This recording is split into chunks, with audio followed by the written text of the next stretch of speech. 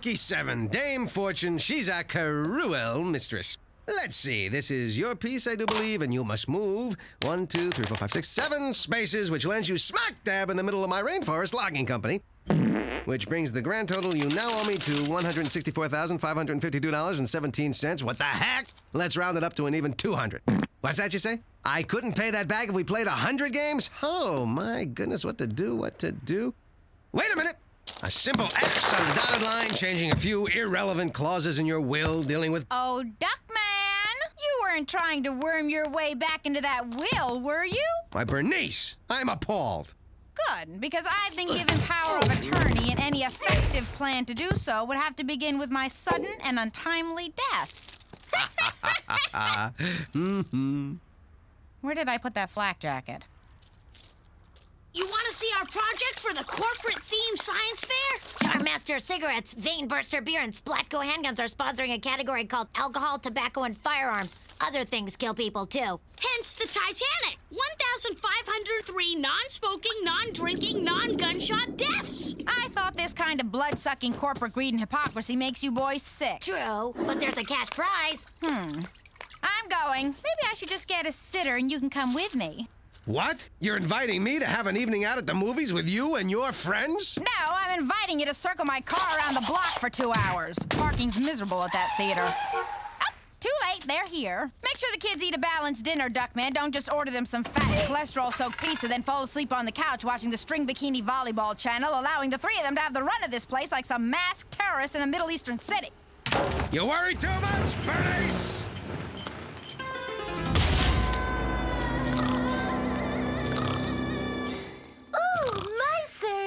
I have to adjust my bikini top.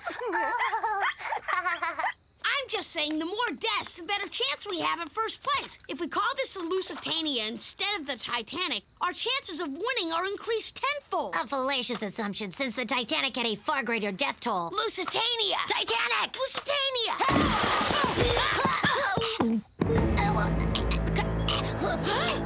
Dad, wake up! Hurry!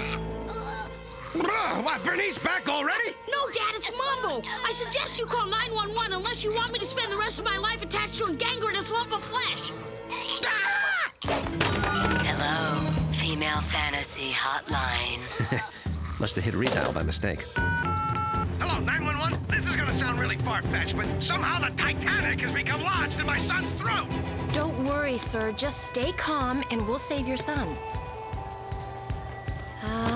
Paper clips, ping pong balls, Quincy, scripts, Pekingese dogs, RuPaul, ships. Andre, Doria, Lollipop, Minnow, Poseidon. Here we are, Titanic. Can you get a hold of some ice?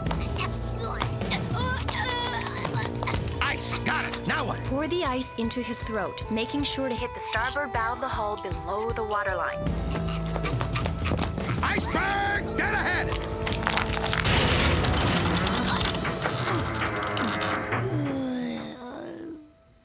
It worked. He's okay. I'm so glad. Listen, before you go, I have to tell you, you have a beautiful voice. Well, I sort of talk to a lot of women on the phone, but I've never heard a voice like yours. Thank you. Actually, you have a very nice voice yourself, and you seem to be a wonderful father. Well, goodbye. I just talked to an angel. An angel, corn-fed. One phone call and I was swept away. She is everything I ever hoped for in a woman. Low standards. I'm keeping my fingers crossed. It was incredible, Corny. The way she made me feel things as I listened to her. Excuse me, if this is gonna get sordid. Emotions, okay? I felt emotions. The kind I never feel anymore. And it's all because of a voice. That sweet, willowy reed of a voice. I want to do things with her, Corny. Fun things, exciting things. I want to paint her living room. I want to go to the tar pits. I want to surf. So are you gonna spend the rest of your life waxing your own board, or are you gonna call her back?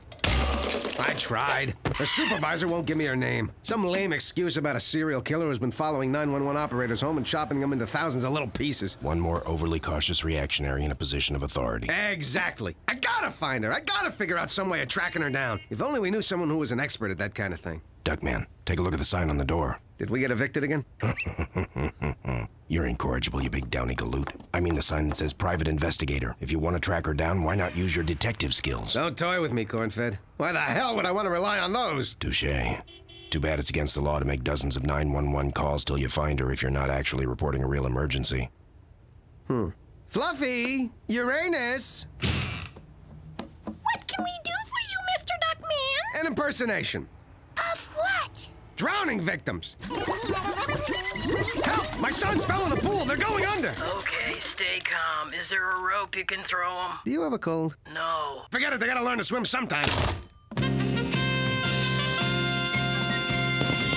Love American style, truer than the red, white, and blue. Love American style, that's me and you. Love American style, truer than the red, white, and blue. Love American style, that's me and you. So what if I quit? Light it! There's nothing to lose. My angel is lost to me. Hi, Dodd. What you doing? Throwing my life away on an overpriced marketing phenomena that'll leave me bedridden, tumorous, and politically incorrect. Oh. Wish I had a hobby. Ah! Hello? Yeah, he's here. Dodd, it's someone named Angela. Angela? I don't know any Angelas. She sounds like a rather young, angelic woman. If her willowy reed of a voice is any indication. What? Hello? Hello, Mr. Duckman. This is Angela from the emergency hotline. Angela. I'm sorry to bother you. I was wondering how your son was doing. Son? I have a son? Mambo. Fine. Small bit of discomfort in the little boy's room this morning, passing that smokestack. Otherwise, shipshape. I can't thank you enough for all your help. You did most of it yourself. You know, a lot of people don't keep their heads in an emergency. Oh, it was your voice. It made me feel like everything would be okay. Well, the reason I called is I'm new here, and your son's was the first life I've ever helped save. I just wanted to follow up. I never want to forget there are real people on the other end of the phone. Wow. What? Nothing. I was just glancing down at my bicep. At the risk of sounding like a pimple-faced schoolboy, I was wondering... sorry, I'm just not very good at this. I was wondering if, well, you'd like to have dinner with me tonight. Dinner? You only have to buy your half. Just think of it as a way to say thanks for saving my son's life. Well, you sound nice.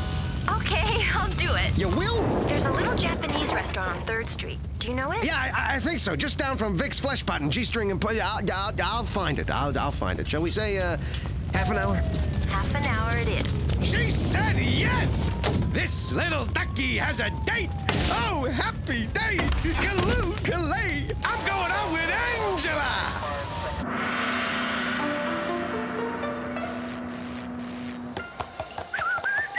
A Scooby-Dooby-Doo, then you would be with me. You looking for an Angela? All my life.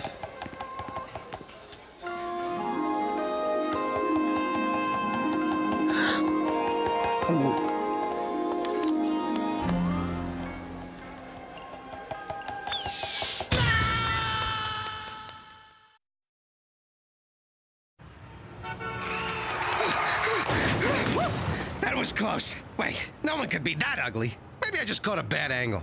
You've got to look beneath the surface. That's true. 60% of all toilet problems occur beneath the surface of the tank. All right, I'm gonna do this. Look past the obvious. Have the common decency to sit down and appreciate her for who she really is. Are you Duckman?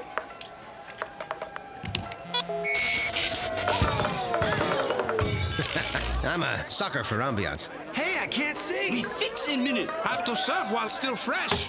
Ah, you cut off my finger! So, Angela, could I buy you a face? A drink? White wine would be nice. White wine on the way. Oops, sorry. Ouch. Sorry. Bartender, I'll have a white wine and something to put me out of my misery in case these lights come back on. Thanks. Oops, sorry. Sorry. Here you go. White wine. Thank you. My arm! Excuse me, this tastes like Drano. Oh, that's mine. So, Do I look at all like you expected? Sorry, they forgot the lemon wedge. That's the first time someone else's drink went to my head. My ear! That's my ear! You look a lot like I pictured.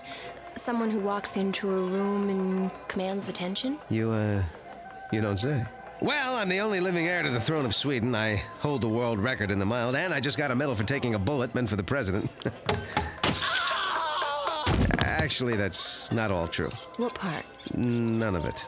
I always kind of take a small truth and embellish it into, well, a huge lie. I don't know why I did that. I've never admitted that to anyone before. Would it be forward of me to hold your hand? Not at all. It's a little larger than I would have expected. My hand's over here. Then whose hand is this? Mine! Throw it back, will ya? Ah, where was I? Oh, yeah, I was just about to tell you. I didn't know what to expect tonight, but I'm enjoying it. You wouldn't happen to be doing anything tomorrow night?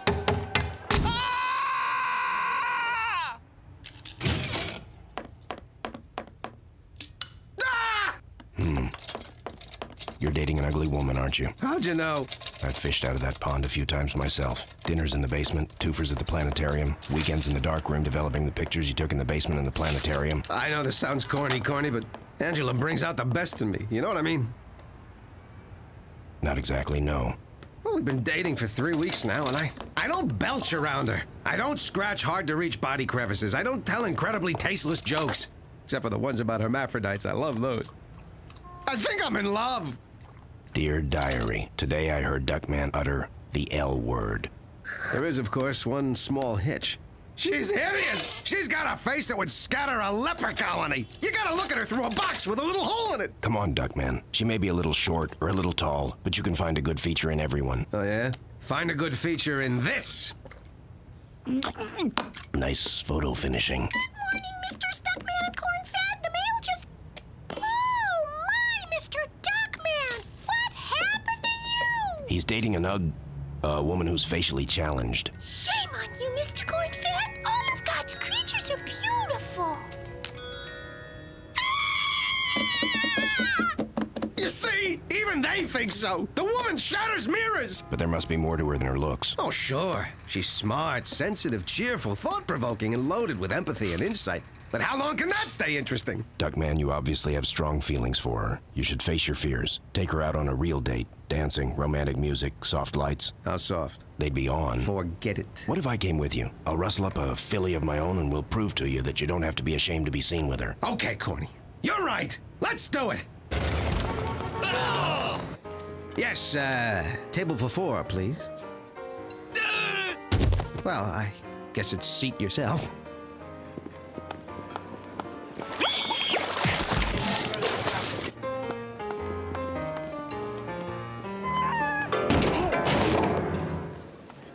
How's this table?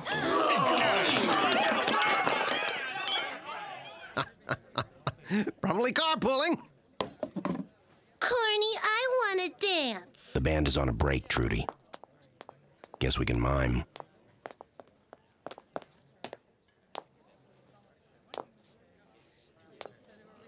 Your partner seems nice. I hope he likes me. How could he not like you? You're sweet. You're funny. You're, Did I mention sweet and funny? Oh! Maybe we should dance.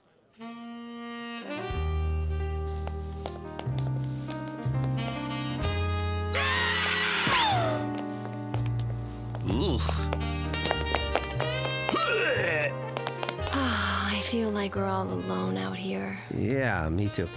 Duckman, thank you for tonight.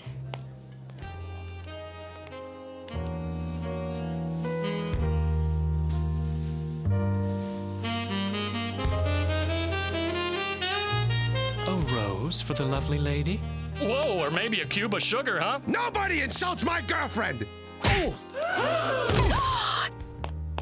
Wait a minute, where are you going? Duckman, I've had a lot of years to get used to the fact that I was born with colorful features, but you haven't. I hate to see the look on your face when you see the looks on everyone else's, and I think it's time I did something about it. If it doesn't work, You'll never have to see me again.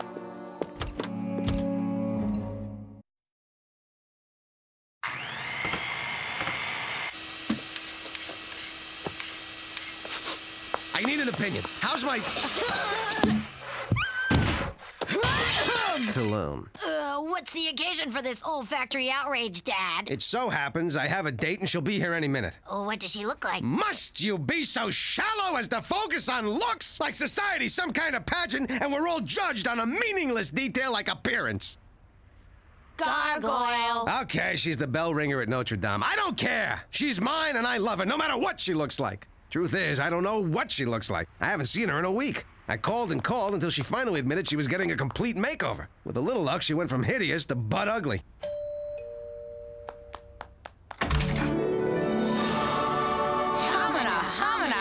Wow. Look, lady, whatever you're selling, I'll take 200 of them. I don't care what they cost. Duckman, it's me, Angela. Angela? I mean, who else could it be? My love! Come in, come in. This is Bernice, Charles, and Merengue. Mambo. Whatever. Dad, you said she'd be butt ugly. Anything but ugly, son. Can't leave out such a key word. It's a pleasure to finally meet all of you. Except, where's Ajax? When he heard his father had a date, he ran up to his room. He's a bit sensitive about replacing his mother since she died. Mama! He seems to be coming around. How about you, Duckman? What do you think? It isn't much. All they did was give me a hair weave, a dye job, contacts, change my wardrobe, sand my face down, buff it out, and plaster it over with 15 gallons of foundation. Huh. And here I thought it was the new shoes. Come on, Angela, I'll get you a drink, then we can talk about that childhood incident that left you so traumatized you think Duckman's a catch. I did it! I finally did it! I found someone who's got it all! Who I could really fall for! And who actually wants to be with me! Good thing, too. Any other woman with those looks and that charm would drop you in a heartbeat for someone smarter, better looking, and more successful. Holy guacamole. Nice to see you again, Cornfed. Angela? You betcha! I finally found a woman I could love and respect. Look, her eyes point in the same direction. Oh, hi, Mr. Duckman. We're sorry about our superficial reaction to Angela's picture last... Oh! Get off of her, you neutered mopheads! Oh, Duckman, they're so cute. And we're not really neutered. Quit your groveling. You got real work to do. I need you to mail Angela's picture to all the girls who wouldn't date me in high school. You're funny, Duckman. And generous, too. I got you a gifty poo. Duckman, I love it. And not cheap either. It's real 50-50. Put it on and I'll wear mine.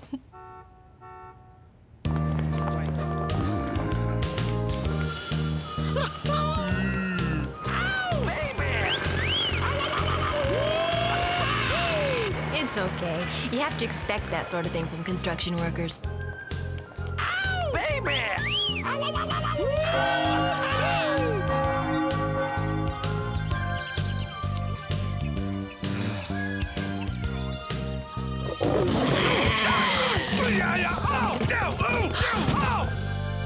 She's the one.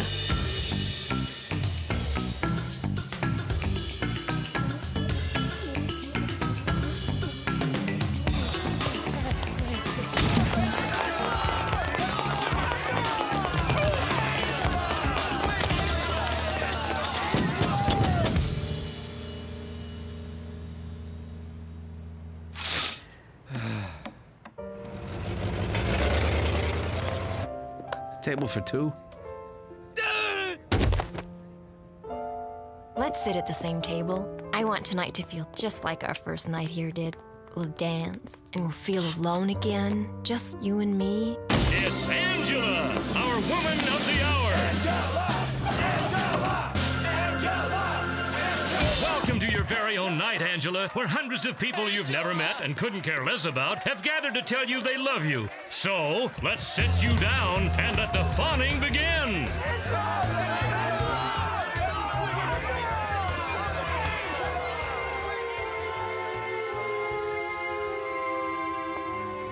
There you are. I've been looking everywhere for you. I was hoping we could dance the last dance together. Yeah, well, I came out here to think about things. You and me. And I'm thinking maybe tonight was our last dance. What? You got plenty of people who can give you more than I can now. The simple truth is, I'm not good enough for you anymore. I can't compete with the whole rest of the world. It's only a matter of time before you find something better and leave me, so why don't we save us both the wait and just say goodbye now? Duckman, you're wrong. None of these other people mean a thing to me. I did what I did because of you, because I was falling in love with you. I'm not gonna leave you. Maybe this isn't the time. Can we meet tomorrow night? You'll feel better then. Maybe at the Japanese restaurant where we first saw each other? I'll be there at 8.